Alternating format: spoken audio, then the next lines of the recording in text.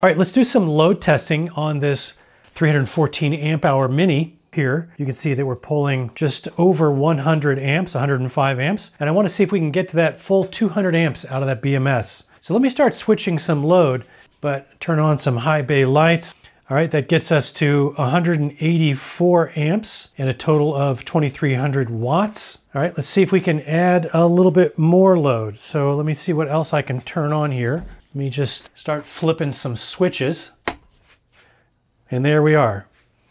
We are at 202 amps, 203 amps. All right, already been running for a minute, but let's go ahead and run it for 10 minutes and see if it will sustain that 200 amp load for 10 full minutes. All right, we made it 10 full minutes. And as you can see on the app there, we do have a warning. We're pulling 208 amps currently, and the warning is overcurrent alarm. I'm assuming that's what OC means. So I'm curious, we put just a little bit more load on this. There we get to 200 and almost 220 amps. It's about 10% past that rated. There we go, and it tripped.